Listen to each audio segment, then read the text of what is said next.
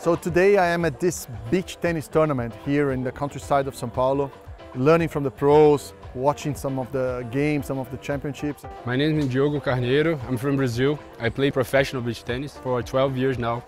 Beach tennis started in Brazil, in Rio de Janeiro. We have now in Brazil 90% of all tournaments in the world. People from France and from Italy are coming to Brazil, professional players, to play tournaments here. Lucas is actually a very good player. I think he started to play as well in 2012.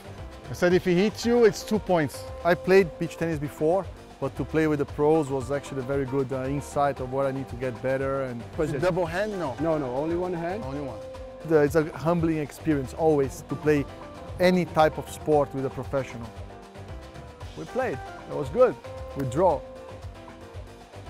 Racing is the type of sport that you can never put an amateur into a car because it's dangerous. Beach tennis, okay, I can twist an ankle or eat some sand, but that's the maximum I can do. Beach tennis is very democratic. It's a sport that you can play with kids, people that are a little bit older. You don't need a lot of practice, so if you have never taken a racket in your life, you can play, you can have fun. I think that's why here in Brazil we had so fast movement towards beach tennis. So tell me, what do I need to improve or what do I need to do to be a good beach tennis player? Okay, 3 things.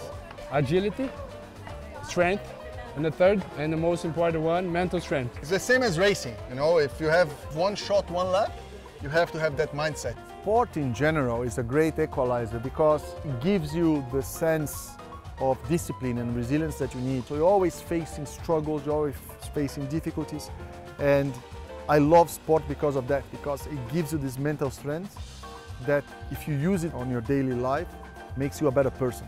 This type of sport that I do, for example, tennis on the weekends or stuff like this, it's great to free your mind, to have focus, to meet people, to have friends with common interests. This Julius Baer Open Beach Tennis Championship just showed that, a great community of people doing what they like.